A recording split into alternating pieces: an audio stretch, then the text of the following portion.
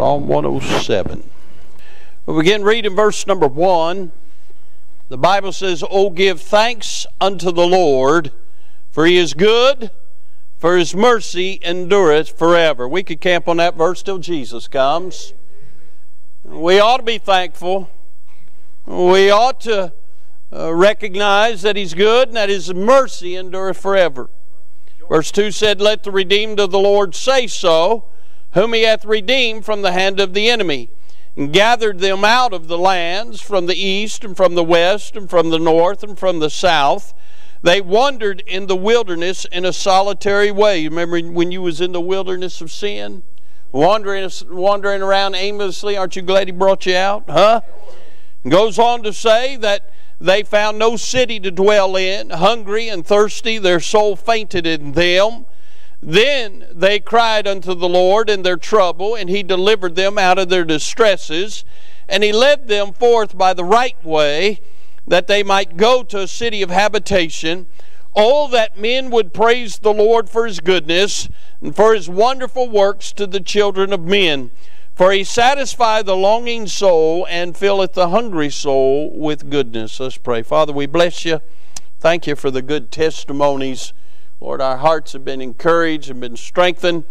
Thank You, Lord, for our young people. Bless them as now they're meeting, and God bless their efforts. Those young people under a lot of pressure. Help them. Help our even younger ones, the children over on the other side. As they're being taught the Scriptures, may the Word of God find a wonderful lodging place in their heart. Lord, when they come to the age of accountability, they'll get saved at a young age. Now, Father, help us tonight to certainly honor You, to remember Your goodness, and that Your mercy endureth forever. Bless now, and we'll thank You for it, for it's in Jesus' wonderful name we pray. Amen and amen. In these verses, I want you to notice, first of all, the reason to worship. Verse number 1, "O give thanks unto the Lord, for He is good, for His mercy endureth forever." What a reason to worship Him. We ought to worship Him because He's good. He's a good God. He's never done anything but good. And we ought to worship Him because He's a merciful God, and His mercy endureth forever. That's the reason we ought to worship. In verse number 2, we find that the redeemed are to worship. I'm glad we saw some of that around here a few minutes ago. It said, "Let the redeemed of the Lord say so, whom He hath redeemed from the hand of the enemy." Can I say lost people can't testify to the goodness of God? The redeemed have to. Those that have been redeemed out of the hand of the enemy, let them stand up and testify. Talk about the goodness of God, and that His mercy endureth. Then we find in verses 3 and 4, 3 through 6, there's a refuge from our warfare. We find in verse 3, "And He gathered them out of the lands from the east, from the west, from the north, from the south. They wandered in a wilderness in a solitary way. They found no city to dwell in. Hungry and thirsty, their soul fainted in them. Then they cried unto the Lord in their trouble, and He delivered them out of their distresses." Can I say, the Lord called them out from everywhere they was, from their warfares, from their struggles. When they called on the Lord, He delivered them out of their distresses. Thank the Lord for that. In verse 7, we find the right way. Look what it says. "And He led them forth by the right way, that they may go to the city of habitation." Can I say, if there's a right way, it means there's a wrong way. A lot of folks headed down the wrong way. It don't lead to the city of habitation. Thanks be unto God, there is a city. We spoke about it this morning, where the saints of God will habitate forevermore. And then we find the rejoicing for the wayward. Oh, that men would praise the Lord for His goodness. Wouldn't it be wonderful if folks quit cussing God and they'd start praising God for His goodness? Wouldn't it be wonderful if folks quit talking about the weather and about sports heroes and about politics and about all this stuff, and they just start talking about the goodness of the Lord? Wouldn't it be wonderful that folks just praise God for His goodness? It goes on to say, "And for the wonderful works to the children of men." I mean, every sunset, every sunrise, God did that. Every flower that blooms, God did that. Every caterpillar that grows, God did that. Every worm that's made for a robin or a blue jay, God did that. God does all those wonderful things, and nobody gives Him credit for it. Then in verse number 9 it says, and He satisfied the longing soul and filleth the hungry soul with goodness. Aren't you glad when you was longing and hungry, He come by and He filled you up with Himself?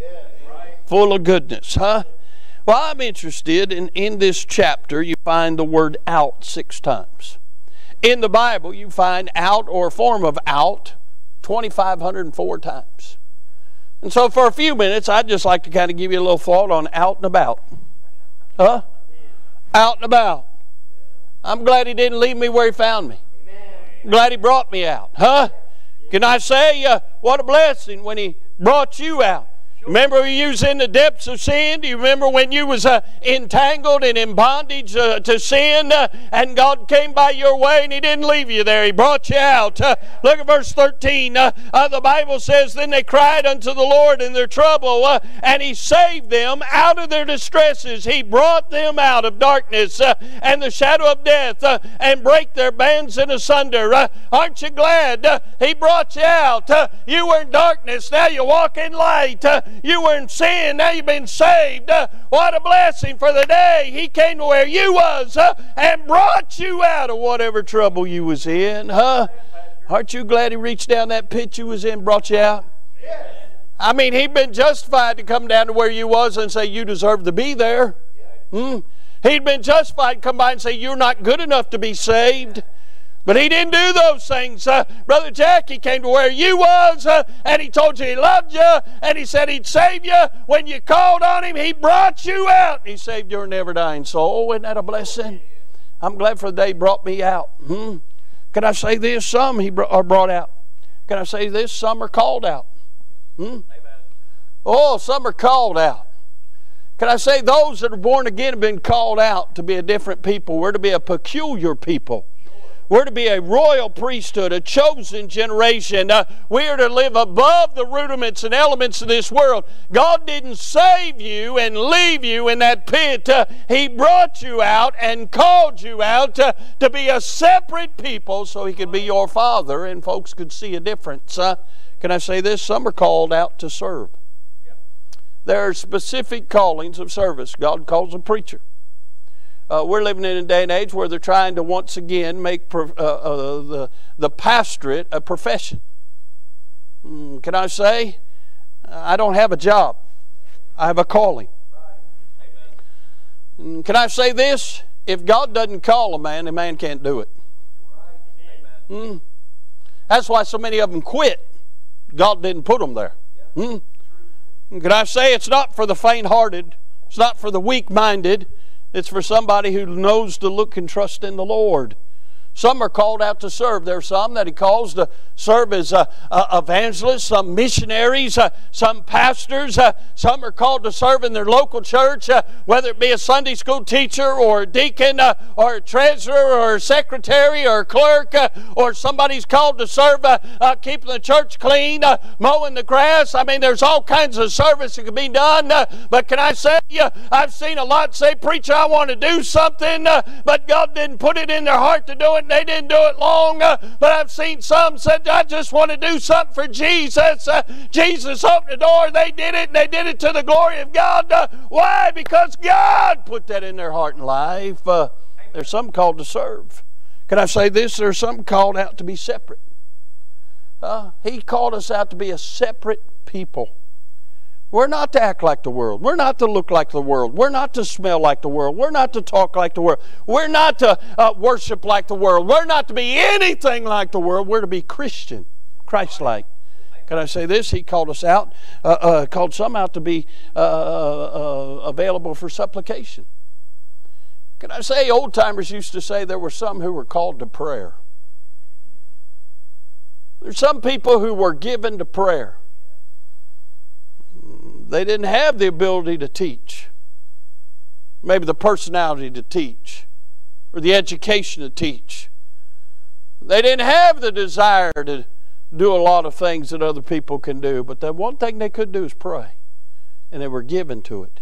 And they would pray and pray and pray, and God did great things. My mind's reeling right now. I'm thinking of Charles Grandison Finney. Preached one revival meeting in upstate New York, lasted 18 months, and 1 million people got saved. What people don't talk about is weeks before Finney would ever show up to a campaign, there were two guys named Clary and Nash. Clary and Nash would go to the city, and they'd walk around the city, and they'd walk around the grounds where the meeting was going to be held, or around the church where the meeting was going to be held. And many times they would get there early and stay late, and would pray and pray, and would be given to prayer. They'd go days without eating and days without even speaking words. They would groan and cry and mourn, asking God to show up.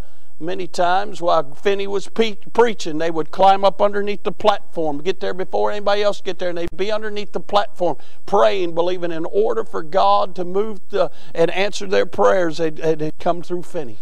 You say, what are you saying? I'm saying them 1 million souls. Old Finney might have been an eloquent preacher, but the power came through Clary and Nash. I remember one time hearing a story about Charles Haddon Spurgeon, that great preacher over there in London. The Metropolitan Tabernacle would seat 10,000 people, and many times members would stay home so lost people could come in and hear the gospel and be saved. And there was a contingent of Americans that went over there by ship to go over and meet the great Spurgeon. Moody was in the company, and some of the others, R.A. Torrey and some, and he gave them the tour of the tabernacle, and he gave them a tour of everything, and he came and he said, would you fellas like to see how this place is heated? And they're thinking like you're thinking right now, like I'm thinking, the boiler room, to see what would heat this monstrosity of a building. And he took them right underneath the pulpit, opened the door, and underneath the pulpit area there were 150 men already gathered and praying that God would do something in that place. Can I say, some are called to prayer. I told you all Friday, it broke my heart. Of all the sessions down there, the one most needed was the prayer caucus, and it was the one that was empty. People are interested in everything but prayer. Give us some prayer warriors. Some are called to prayer. Can I say, some are called to share the gospel? Can I say, not everybody has a personality where they can walk up to a total stranger and say, here, let me tell you about Jesus. But I thank God there are some that that have that ability, and God uses them to plant the seed of the Word of God. Can I say, there are some who are brought out. There's some who are called out. But unfortunately, there's some who get burnt out. Bible says over there in 2 Thessalonians 3:13, but ye, brethren, be not weary in well-doing. Can I say, you can get so busy serving God, you can get burnt out? That's why Jesus told his disciples over there in Mark chapter 6, come into a desert place and rest for a little while. You know why we need to have revival meetings every now and then? Because we get burnt out. We need to be put back in focus. You know why it's good to have just a special service every now and then, just to break things up? Because if you're not careful, you get burnt out. You know why sometimes Brother Doug says, hey, y'all just need to go on vacation? Because you need that. I'm tickled, Brother Kevin and Smurfette finally going to take a honeymoon. Going to get on a cruise ship, get coronavirus. He's planning this thing. Haven't you heard about the one in Japan, been docked for like 6 months, you know? Yeah, 14. I mean, it's all free, man. And you guys are little anyway. You don't eat much, so they'll have plenty of food for you, huh? Be a blessing. I'm going to go. I'm glad they're going to go. Grand Turk's some of the most beautiful water I've ever seen. I'm glad they're going to go. They need that. And you need to get away. Miss Billy has to go to West Virginia. I don't know why anybody would want to go to West Virginia. But she has to go to West Virginia every now and then. Drink some of that spring water they got over there, huh? It's good for. If you're not careful, you get burnt out. Now, I'm not talking about laying out. But sometimes it's good to just come apart for a little while, so you don't come apart at the seams. Are you listening? But some get burnt out. You can talk to preachers, and some preachers and their preachers' wives, I mean, they're just burnt out. I mean, not every church is like our church. And a lot of these churches, man, they're tough. Baptists, they're tougher than shoe leather, man. They're hard to deal with. You can get burnt out. But can I say, you can do everything right. You can pray, read your Bible, come to church, pay your tithes, do everything you're supposed to. If you're not careful, you get to doing that so much and get into a routine, you just get burnt out. That's why I like it when the big preacher shows up and does something special for us every now and then. Just keeps us jacked up. Don't you like it? Can I say this? Something rust out. I know y'all from this part of the country, and we had a wonderful mild winter. Thank the Lord for that. Can you imagine them salt truck drivers? They're all just busting at the seam, about to die. They bought all that salt and it's just sitting there. Huh? Which is good because it keeps it off our cars. It's amazing. I go down south. You go down there and see cars 20, 25, 30 years old and look brand new because they don't have salt on the roads. Just beautiful. Huh? And they don't look that way up here. Up here, salt gets involved. Your car rusts out. Do you remember what Lot's wife was turned into? Pillar, salt. Very impurities of her own self. And when people don't listen to God, don't get right with God, and they let iniquity, we preached on this morning, reign in their life, they start turning into the very impurities and they rust out. They're not as solid as they could be for Christ, and they rust out. There's nothing worse than a rusty Christian because they become a crusty Christian. You know what a crusty Christian is? Cantankerous. Somebody you don't want to be around. Some rust out. I thought about this. Some are singled out. Some are singled out because of their stand. It's amazing. You can work a job, be so many employees in there, and you stand up and say something for Jesus. Everybody in that factory will know before the day's out. And you'll be singled out for your faith. People will point you out. Oh, there's that do-gooder. There's that Jesus freak. They'll single you out. They'll make fun of you. They'll look for opportunities to try and put you on the spot for your faith.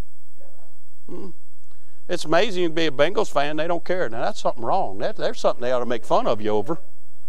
You ought to have more sense than that. I'm still waiting. They're going to mess that first pick up. You know they're going to do it.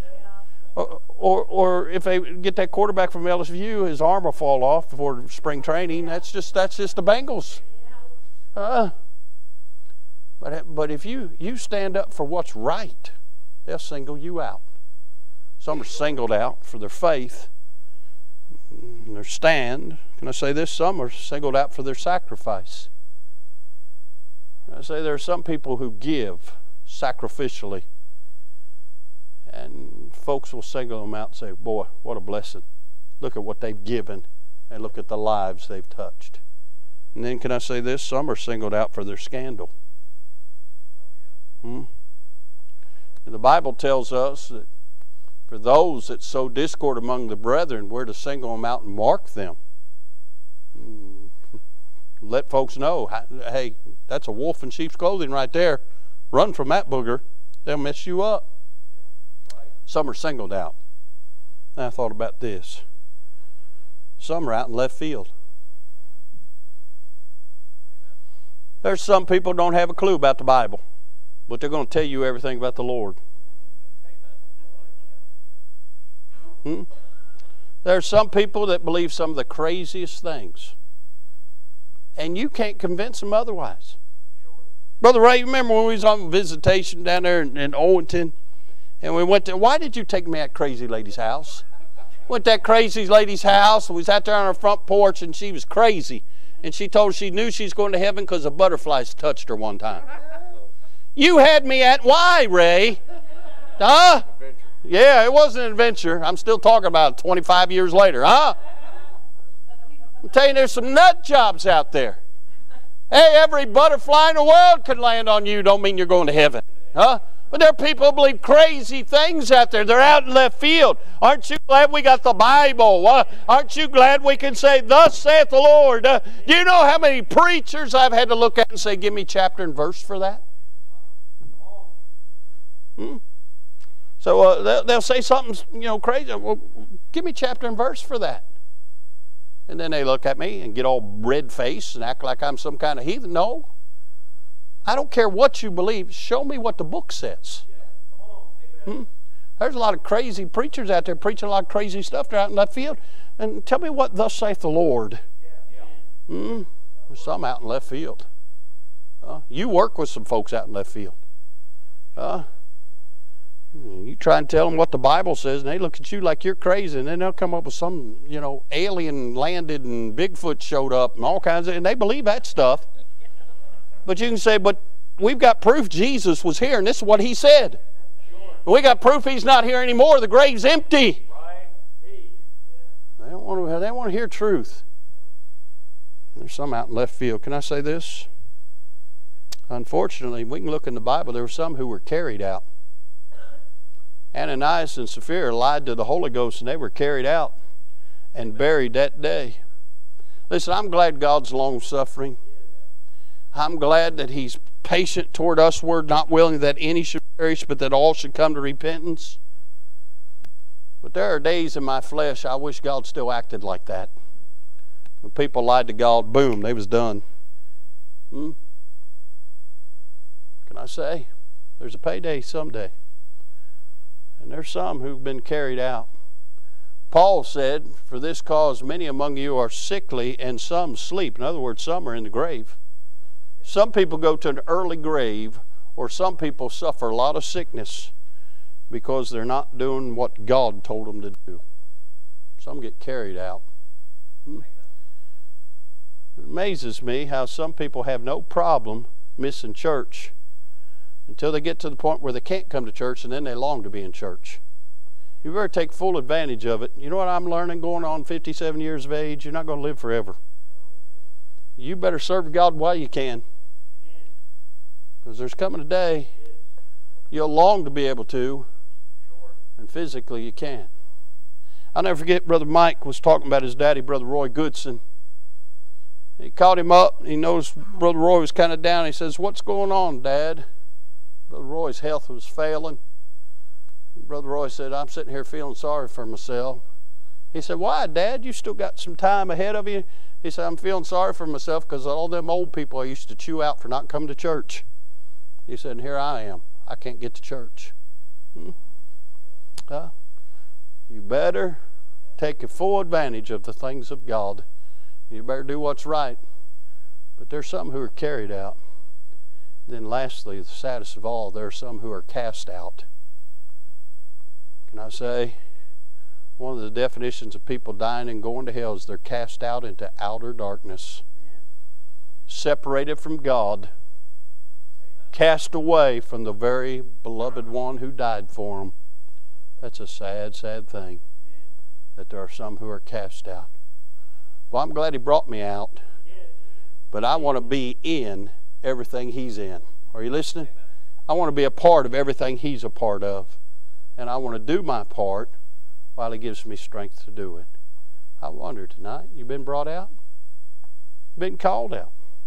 What are you doing for God? He saved you to do something.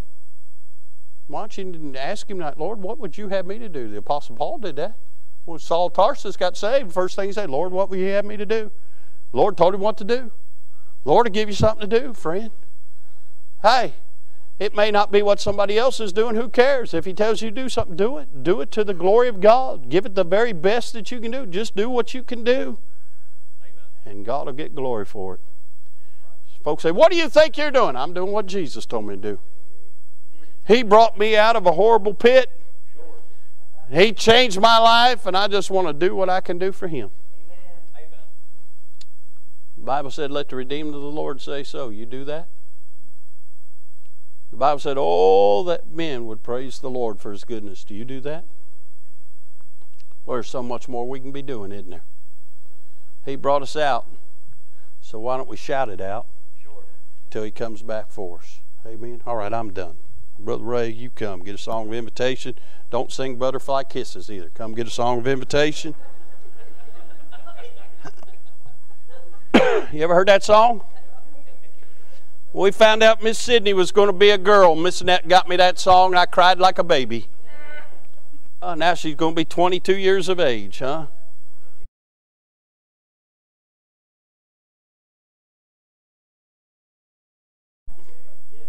Maybe tonight you need to come and say, "Lord, what can I do for you?" Maybe tonight you just want to come and tell the Lord how much you love Him. Maybe during this invitation you need to go to somebody and tell them how much you love them. I don't know. But let's all stand. They've picked out a song. Folks are praying. Let's just pray. Father, we love you. Thank you for calling us out one day. Lord, we deserve to be in hell with our back broke. I'm glad I'm not going. Lord, help us not to get burnt out, stressed out, cast out, carried out. God, help us to be involved in everything you're involved in. God, help us to let folks know how great Jesus is. Now, Lord, bless. There may be somebody really struggling with something here tonight. Help them, Lord. Bring them out of it. Do something great for them. Maybe somebody needs to go to somebody tonight and tell them they're sorry. They've talked about them. Or maybe somebody needs to go to somebody tonight and tell them, hey, I just want you to know I appreciate you. Or I want you to know you've been a blessing. Maybe somebody needs to come tonight and say, Lord, what would you have me to do? I want to do something for you. Lord, we know that you said, seek and you shall find, ask and you shall receive. So, Lord, help folks tonight. Lord, we'll bless you for what you do. Thank you for the redeemed of the Lord saying so tonight. Lord, get glory in Jesus' name. Amen. Amen. Thanks to listeners like you, IBC has had over 100,000 views on our YouTube channel. If you haven't already, subscribe today.